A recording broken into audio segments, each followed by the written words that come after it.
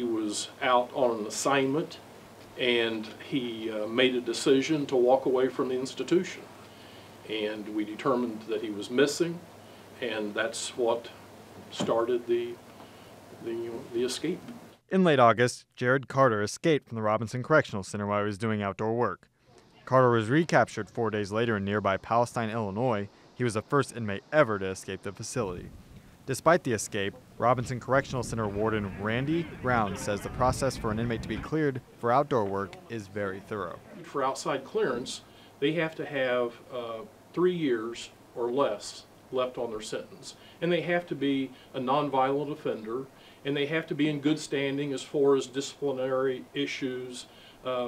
Basically they're supposedly the cream of the crop. Since the recapturing of Carter, the correctional facility has taken a step back to reevaluate the process of selecting outdoor workers. There was a complete review of the policy, which the only minor tweaks were made to it. And what we really did was just included additional case management systems to look at the historical patterns of the offender. We have systems referred to as offender tracking, which tells us the history of the offender in our system. But it did allow us to re-examine and enhance. You can always take another look at things. Inmate populations turn over. The population here turns over every 13 months at Robinson. So you want to make sure you understand exactly who you're evaluating, how you're evaluating them. Alongside the changes made to selecting who can work outside the facility, changes were also made to the clothing that inmates wear when outside the fence. The facility has added the Department of Corrections phone number on the shirts. Stock says the changes made after the escape affect more than just the Robinson facility. We went statewide, and every facility reviewed their outside clearance offenders with the review of those systems as well.